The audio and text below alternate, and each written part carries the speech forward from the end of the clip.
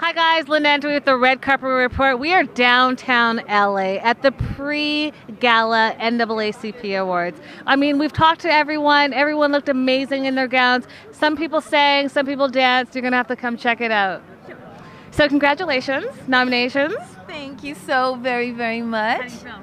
I feel really thrilled and excited, and I really feel like I'm already a winner, you know, and that the projects are already a winner, and we're so grateful for the NAACP and just its commitment to really telling our stories and getting those stories out there. I went to a wonderful symposium this week that the Image Award Committee, the Hollywood Bureau, always does.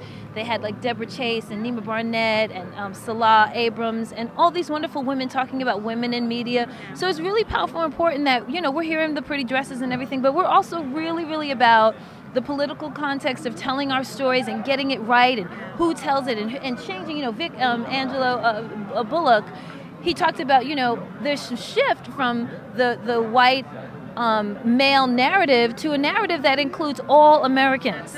And so it's so empowering, and it's like I'm getting goosebumps. Yeah. I'm just so grateful, you know, to be recognized for our work. And so I said I already feel, you know, blessed and supported and grateful for the work of the NAACP.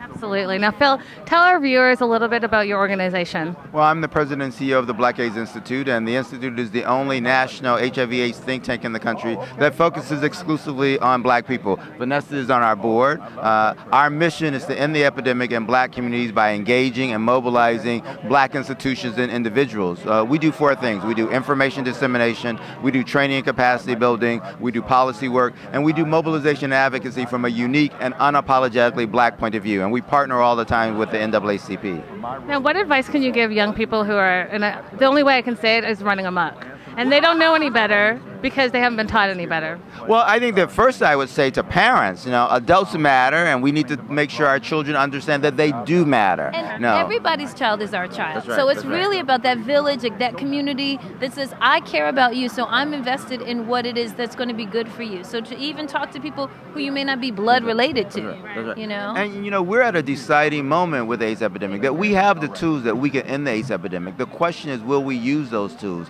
And together, all of us, the NAACP, the Black AIDS Institute, and every black American working together, we can make that a reality. It's fantastic. Thank you. Have fun tonight. So great to see you, Miss Linda Gurley. Okay, absolutely. Love you, baby. Bye. If you guys love this video, which I know you did, make sure you like and subscribe. Bye, guys.